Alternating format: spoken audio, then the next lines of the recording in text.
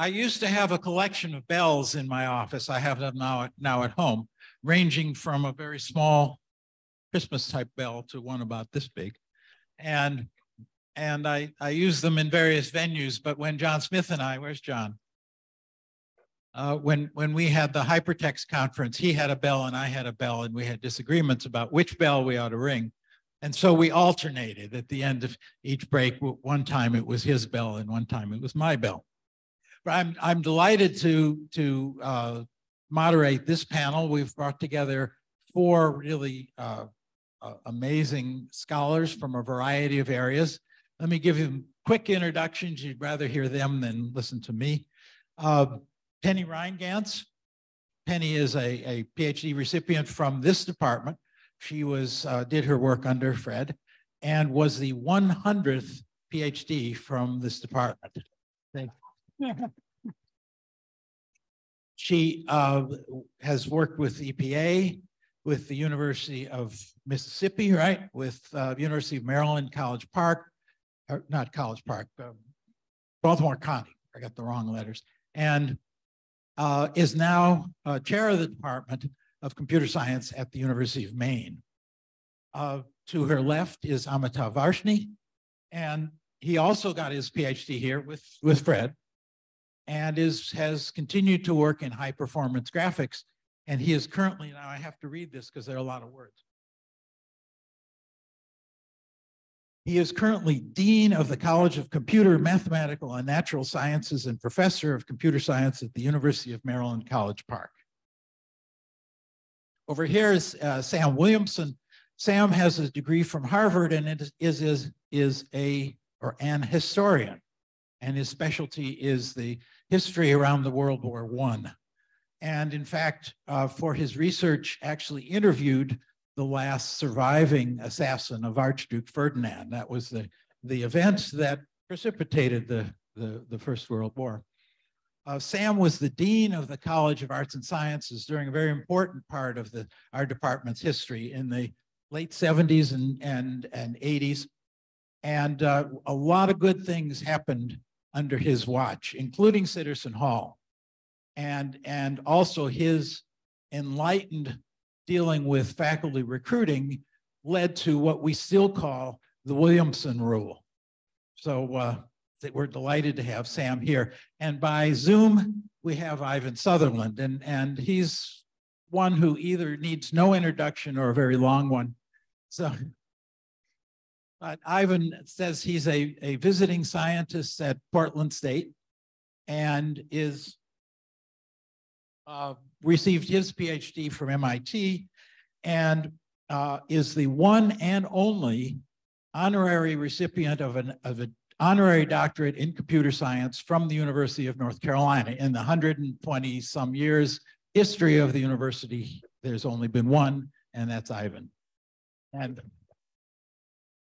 And to quote Fred, few people have had more influence on this department's research direction than Ivan. He's a member of the National Academy, Turing Award recipient, lots more. So I'm just going to turn it loose now and see what happens. Let me begin by saying I'm delighted to be back here and have this chance to meet many of you, some of whom I've not seen for years. Fred and I were both graduate students at Harvard. I was on the slow track, he was on the very fast track. He got on and he went through and he did IBM, and then he came to Chapel Hill in the 1960s, became the first department chairman, and then left an extraordinary career, which we're celebrating today. I happened to meet him a couple of times, but then that was, I finished a graduate degree, and then I was in the Army for 3 years teaching at West Point. And then I went back to Harvard for 3 more years, six more years as a junior faculty, always at Harvard. You're always hoping, but it never happens. And in any case, I came to Chapel Hill in '72 with a degree and a chance to be a tenured professor. Well, sometimes things work, sometimes they don't. In this case, within the first year of being here as an assistant professor, I was offered a job as a full professor at Michigan. But that wasn't very hard to decide. I decided, stayed here, and then I met Fred Brooks. And I said, well, who is this guy, Fred Brooks? I don't know. And it turned out that became a multiple explosion of relationships in various different ways. One of the first ones was that I knew that Fred had spent a year in Cambridge, and I asked him about his son Roger having gone King's College School and what kind of an experience that had been for Roger. Wonderful experience. My son George went there and had a good time. Then he came back in '72 as the dean and the College of Arts and Sciences. I arrived here late in the academic year. I came in the middle of February, middle of this, I'll get it straight, and in the middle of the summer, having taken a whole year at Cambridge. It didn't take very long for me to figure out that among the people I ought to know very well was Fred Brooks. Didn't take him very long to figure out how I ought to get to know him too. And that then began what I would call the interesting relationship between whether I was working for Fred or whether Fred was working for me. And we never quite solved that, but we sort of kept it tension, a certain amount of tension, a certain amount of obligation to each other, but we had an extraordinary relationship that was never won by surprise. An administrator hates, of all things, have surprise. Being surprised will kill all relationships. And we didn't have that with Fred. But Fred did come with some very interesting ideas, very much in my first weeks as dean. He said, Sam, he said, the faculty here is not very happy with things. Nothing ever happens. It seems that you need to get something done. And I said, well, Fred, what do you mean? He said, well, just get something done. And that was about the way he often did things, just to get things going. But in this case, he said, why don't you do 5 or 6 ideas and revamp the curriculum? And we did that 2 years and a half. We finished that curriculum. It stayed in place at Chapel Hill for 25 years. Got through the faculty without much problem. There was a little mission professionalism here and there, but that got through. Fred was happy with that. The next thing, the next stage was Fred was unhappy with the fact that the computer science department was not getting the kind of attention he thought. It didn't have enough space. It was a pretty bad space. It didn't have enough people, didn't have enough money, and it was still, I think he would say, too much formatted on the big computer. And that he said he knew already that was not where the thing was going to go in the long haul. And he kept pushing me back. He said, Sam, do something about that. And he said, just do it. And I said, well, what are the negatives on this? He said, well, there'll be a little bitching here and a little bitching there, but just go on. And so I did. We said we're going to keep up, support 2 computers or 2 programs or 3, but that's it. We've got a lot of new computers coming out there. We're just not going to support them. That's what we did. We didn't support them. They fitted away, and we started, I forgot which ones there were. It probably would have been IBM, but that was already a pain for Fred and for me and for others. But in any case, that made the move. The next time we got ready was a different game altogether. They said, the faculty was saying, we want computers, we want computers, we want computers. Well, where was the money? Chapel Hill was paying poor at that point. It's occasionally played poor a lot of times, but in any case, we said, oh, we'll try to start the whole thing with slow motion, getting the thing going. And that took time, but we again said, pick out 2 or 4 computers, and that's all we're going to deal with. That worked more or less. And then by 1982, 83, you thought we've been working this 9, 10 years, we thought about it, done something good. Well, the world didn't think we had. And there were some reasons. Again, we had no space, a lack of space, lack of computers, lack of people, lack of confidence, and no real consensus about what the long-term computer world ought to be at the University of North Carolina. That took a time, and some of that wound up going on for years and years afterwards. But Fred again said, let's don't do anything with the computer science department at the front of this. Let's have it hidden. Get other people, get somebody from psychology, get somebody from sociology, get another people living this. And then we'll do this, and we'll reach out and try to get everybody involved in this way. I don't know whether that was true for many of you on your campuses, but at Chapel Hill, over time, we managed to get people involved across the way. Me bringing English department, mathematics department, all those kind of things that had been neglected or at least had been thought about. And Fred, and we've heard earlier, Fred, in many cases may have said, cut it off, we don't do that. But some other people kept going, so it did. But in all of this, Fred always thought about what's the ramification? What are we going to be able to do with this interesting stuff? And in that, I found as dean and then later as provost that Fred was always going to take care of the people, the faculty, the students who work for him. And now y'all have reiterated this again today, talking about your experiences with him. It was a great experience for me, great experience for Joan and me to know the Brooks and to have this a chance to sort of see how something really works. Never seen it work quite as well ever again. Probably won't. Thank you.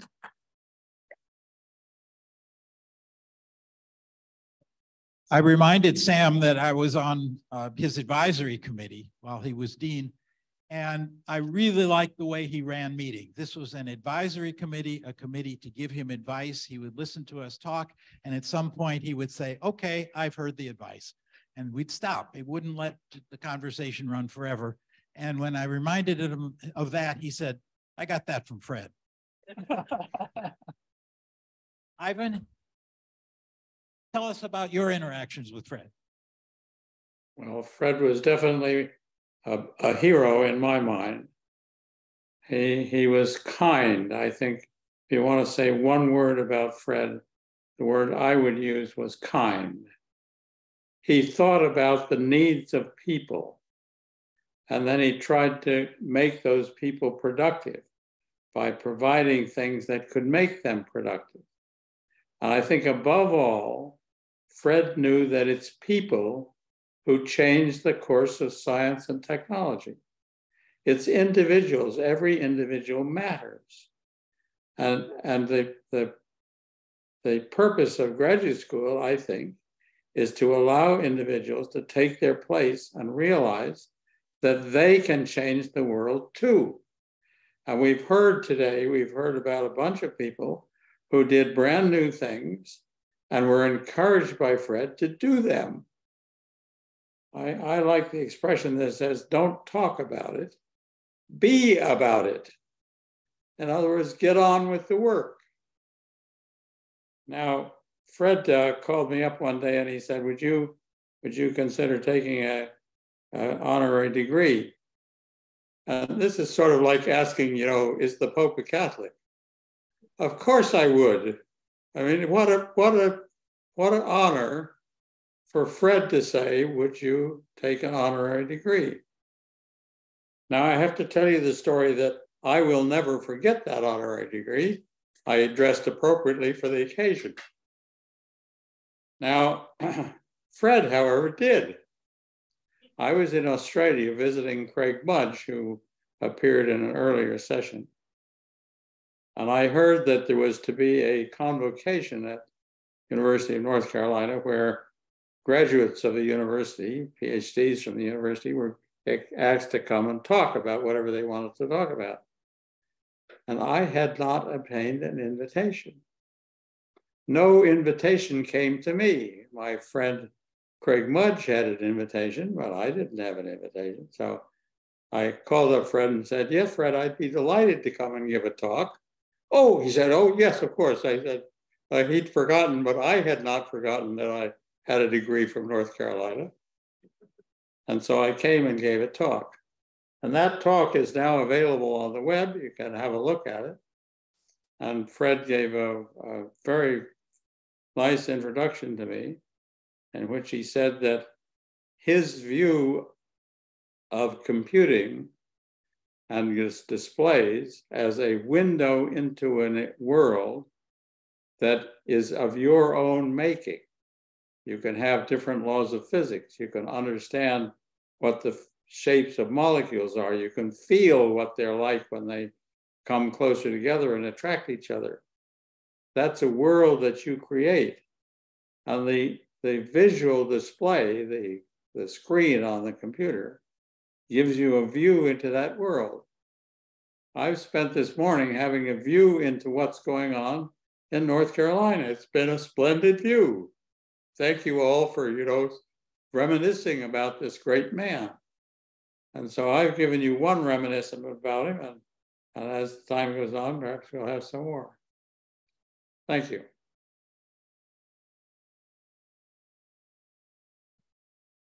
Kenny, you worked with the chairman, and now I remember as an undergraduate, you could buy a greeting card to send to your parents that said, when I started, I didn't know how to spell engineer, and now I are one. So now that you are a chairperson, tell us about your experience. So I pretty regularly, I'm conscious of how my best moments as a faculty member, as a chair, as an advisor, have their roots, have their echoes in my relationship with Dr. Fred, right? I, as many children of parents do, or parents who are also children do, sometimes I hear his words coming out of my mouth in the best possible way. And there's a whole cluster of these that are about his identity as a wordsmith, right? How he viewed the language and communication, the importance of precision in language.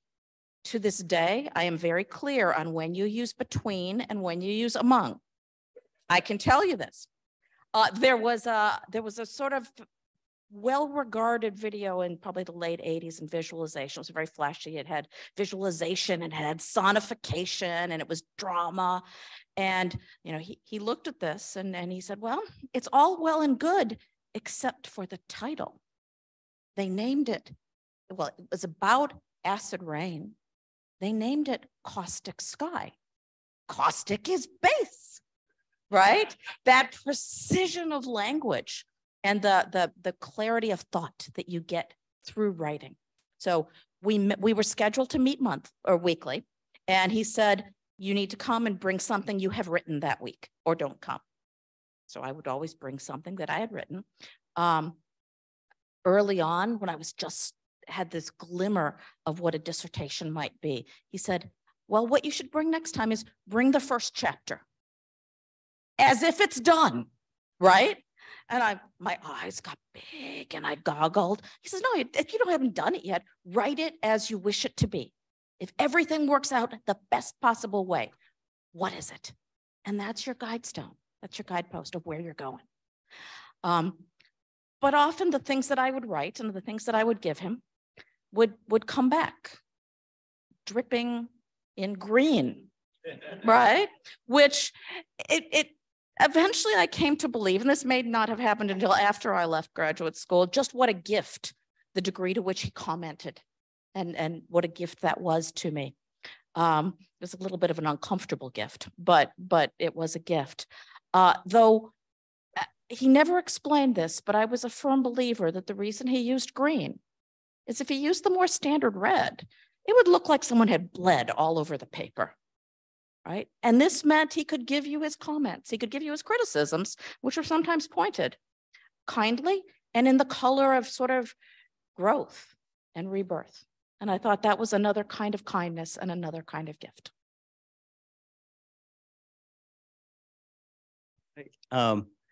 So I have so many memories of Dr. Fred. But let me first start by saying something which I have been feeling since I came to this event. So for the last 60 years, you can't think of the department without thinking of Dr. Fred. But I would also like to add, you can't think of Dr. Fred without thinking of the department. So one of the things I really want to say is a huge thank you to all the teachers who have been here, who have been a part of the department, who have been teaching, giving selflessly so much of themselves to all of us. And a lot of them are in this room right now. So I wanted to just hope all of you would join me in giving kudos to all of our teachers.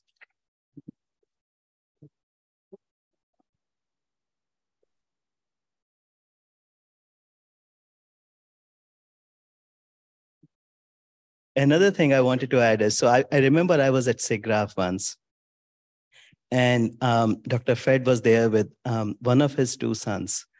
They both look alike. They both look clones of Dr. Fred. So I don't know if it was Roger or Ken, but he turned to me and said, I have only 3 of them, but I have 25 of you. So I also wanted to thank Dr.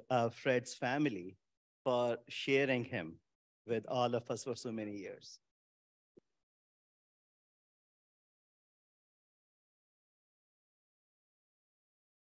So one of the things that Ivan was mentioning is about his caring and about his looking out for what would be best for someone else. So I had an experience on this I wanted to share with you. I don't think I've shared this with anyone at this point, up until now. So the very first paper I published was at IEEE Visualization in San Jose in 1991. And I show up there, I land from the airport, and that's when I started having fever and went to an emergency room, and they told me, you have chickenpox. So now I'm stuck there. I haven't presented my paper. I track down Dr. Fred Brooks, and I say, I'm down with chickenpox. He says, well, when is your paper? And I said, well, it's tomorrow. He said, give me your slides. So remember, at those times, we had these physical hard-mounted slides. So I give him the slides, and he said, okay. I also carried with me a printout of the slides. So he and I went over all the slides, and he said, yeah, sure, I'll present for you. And then he said something which really struck me. He said, so what will you do now? I said, I guess I'll be stuck in this hotel for the next 3 weeks. The doctors have said you can't leave because, you're going to be going on a plane, and that's not good. So then I was stuck there, and he said, well, if you are feeling sick, of course you should rest. But if you don't have anything else to do, why don't you start writing? And here is my laptop. And he gave me his laptop for 3 full weeks. And to me, that was always struck me as something where he really genuinely cared to have each of us reach our maximum potential, our maximum capacity. And the same thing happened a few years later. So then after I was about to graduate, I went up to him and I said, look, I have gotten this interview from here and here. And he said, well, let me tell you something. You have a very strong Indian accent. I said, yes, I do. And he said, let me help you fix it. So don't say component, say component. And then he went around telling me, coaching me on how to fix my accent. And I think it worked because I got the job I was interviewing for. But ever since then, I have always followed his advice. And now all the students who graduate from my lab have an Indian accent. I teach them. You have to have an accent of your advisor. So in general, I think it was a really amazing experience. And over the years, I've been in touch. I've been in touch with him. We would often talk on the phone. I would meet him often, and he was always very generous and always cared, deeply, deeply cared for everyone around him.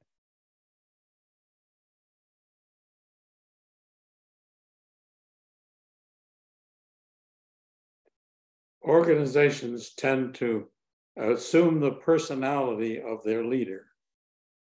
And I think the University of North Carolina CS department is exactly that. It has assumed the personality of its leader. It's a nice place to be. People care about each other. People like being there. They celebrate each other's success. And that is what Fred instilled without hardly trying in what that department is. I've been in a number of places and many of them are dog eat dog. If you make good, that means I'm not making good. We have only so many tenure slots. And so if you make one, I'm not going to.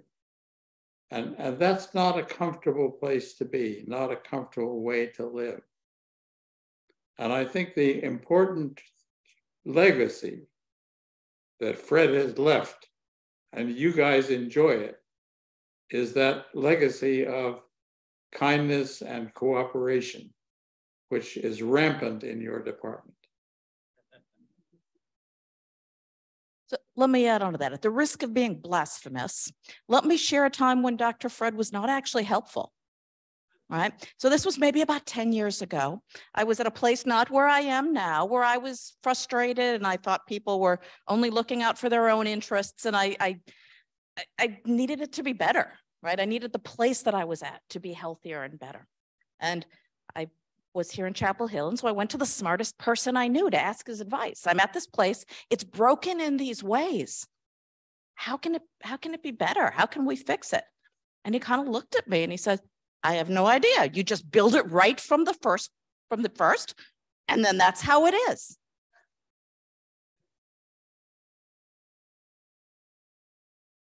There's an aphorism that I think describes that. And it says, your vibe attracts your tribe. And that's exactly what Fred did. I know I'm not supposed to talk, but I'm going to. One of the, when I would talk to faculty candidates, I would tell the following joke, because this was not true of our department. The joke is these two guys are running from a bear and one of them stops to put on his sneakers and the other one says, that won't help, you can't outrun the bear. And the other one says, I don't need to outrun the bear, I just need to outrun you. That was not true of this department. And it wasn't true of this university. And under deans like Sam, it promoted a spirit of cooperation rather than competition. And the fact that anybody could be promoted and anybody could get tenure based on how well they did and not how well they did in comparison with anybody else. Let me add just to that.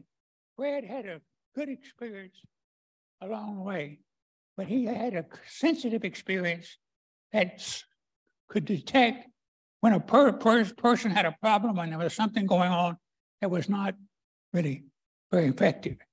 And he could move in and make that intervention with ease without saying anything, which made me talking to the dean, says, I'm gonna do this. And I said, do this. And what he was trying to do was trying to encourage those who were maybe failing or having a hard time. And then science, that becomes an easier thing to have a hard time. That Fred would try to talk to the individual, the faculty member, the younger faculty members in particular. He seemed to be particularly able to first to detect this. And that's a very extraordinary political skill that he seemed to be able to do. And some of you probably didn't agree with him then, and they don't agree with me about it, but he had this experience of sort of, how do you make things work?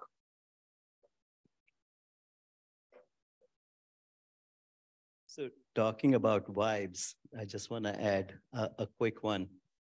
After I finished my master's from Chapel Hill, right about as I was about to, I went to Dr. Fred and I said, look, I really want to do work in high performance computing.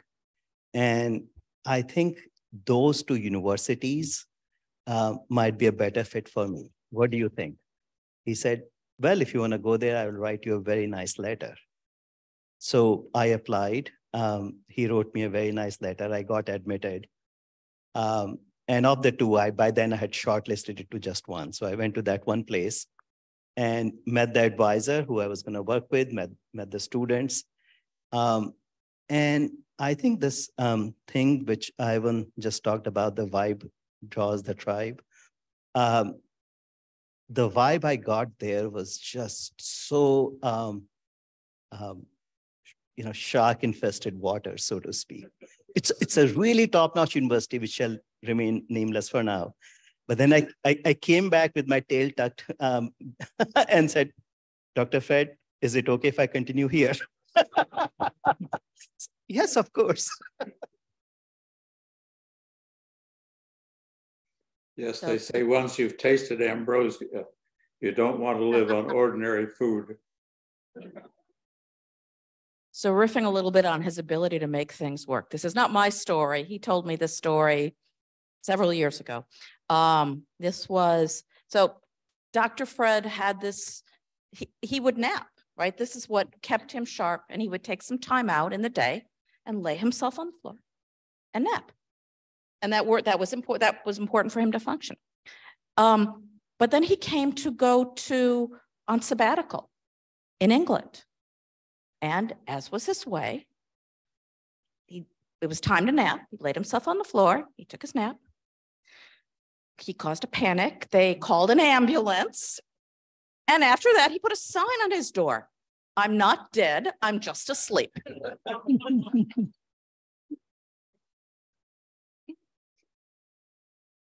I remember in New West, we had a coffee pot at one end of the hall, and the sink was at the other end of the hall. And one day, somebody was wheeling the cart down the hall to get more water in the coffee pot, and the whole thing tipped over. And it happened to be while Fred was napping. And then the next week, we had we had a water spout installed in the lounge where the coffee pot was, so we wouldn't have to do that again. We got things done. You talk about Fred being a wordsmith. Tell me more. Anyone who's read it, everyone here has read his stuff. I mean, the beauty of his language and the precision of his language. It was a very clear reflection, I think, of the beauty and the precision of the way he thought. And that's something that he emphasized, that, the process of writing clarifies it for you. If you can write it, you have finished thinking it through. And if you can't write it, it means it's not ready, right? You haven't figured out how it works yet. And that close linkage between writing and thinking, I think, is something I've carried along.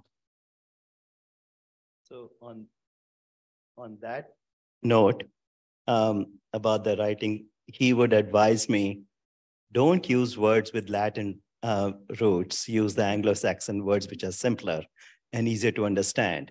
So never use the word demonstrate, use show, and utilize is a double bastardized word. Why don't you just use?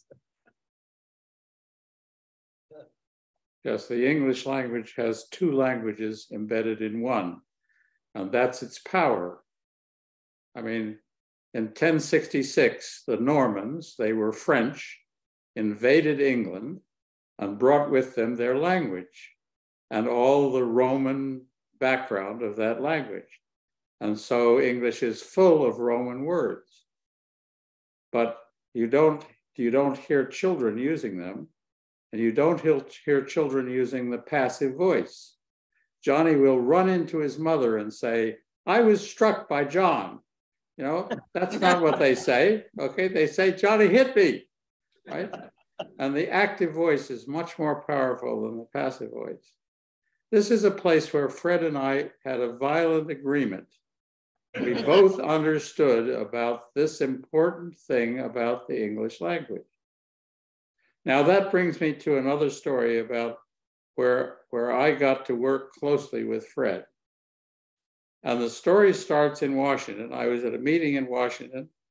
I'm not sure what the meeting was, but as the meeting was closing, Marjorie Blumenthal came to me and said, the National Academies want a report written for Congress about investment in computing, about the importance of government investment in computing research. Would you be willing to chair it? And I, of course, gave my routine no.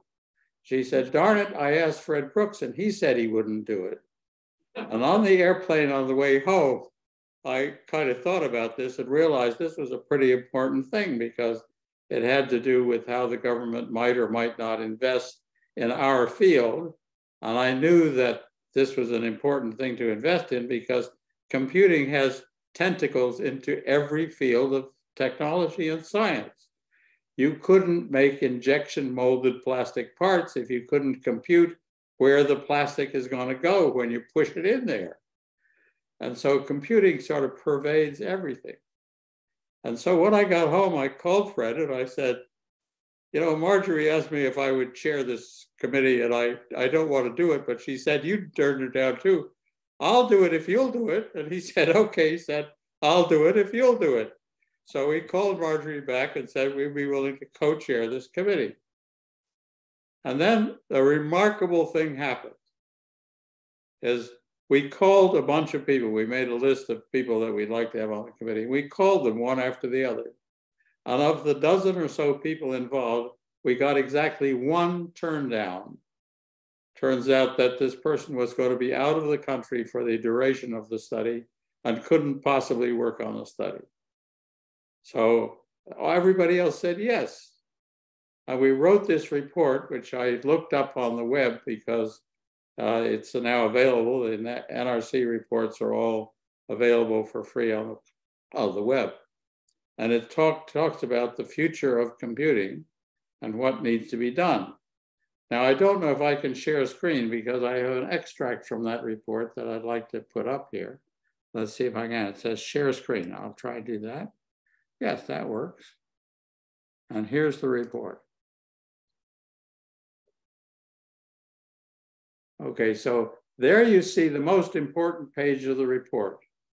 This shows 9 areas of computing, each of which became a billion-dollar industry. And it tracks the history of when they started and how they went forward. This report was written in the mid-90s. And so it tracks where they started in as research in universities or mostly government-sponsored work, and government-sponsored work. And then people move from that kind of research, mostly in academia, into development in corporations. And that's the dotted lines are corporate developments. And then the racing stripes like this are when it became an industrial thing that companies did to make profit. And each of these things turned into a billion-dollar industry. Now it takes 15 years. You can see each of these guys, it's so 15 years roughly from when it started, when there was just the germ of an idea until it actually became a profitable thing. And each of those industries is a 5-way win. The entrepreneurs win because they get their ideas realized. The public wins because it gets new products that it can use. And the employees win because they get jobs. And the government wins because it has a profit sharing plan in place with everybody. And each of these industries has more than recompensed the federal government for the investment in research that it made. Now, this chart was basically the collective memory of our committee. And I'm told that it had a major impact on the understanding of the Congress as to the importance of investing money in research. Okay, I think I've done enough on that one. You can see I've got stuff about Fred on this other side of the screen. So if I can follow up on Ivan's figure, I've seen the descendants of this chart a number of times, and I didn't know that Dr. Fred was connected to it at all until today. So I spent 6 years as a board member of the Computing Research Association.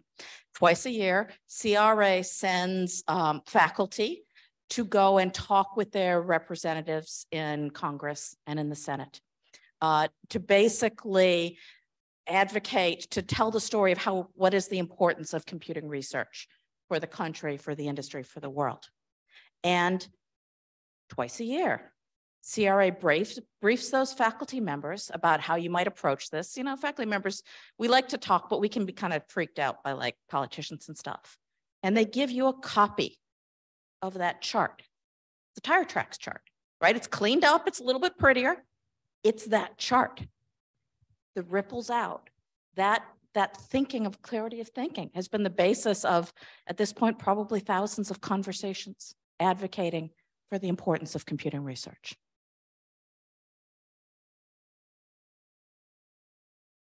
We have reached the end of our allocated time, and I'd like to thank our panelists, and thank you.